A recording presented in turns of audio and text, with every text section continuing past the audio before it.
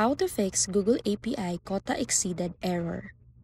Getting Quota Exceeded error when using Google APIs? Here's the fast fix. Go to console.cloud.google.com and sign in with your Google account. Click the project drop-down and choose the project that's showing the error. On the left menu, go to APIs and Services dashboard. Click the API that hit the limit, for example, YouTube Data API or Drive API. Then, click Quotas. Here, check which quota is maxed out, like request per day or per 100 seconds. If you're at the limit, click Edit Quotas at the top.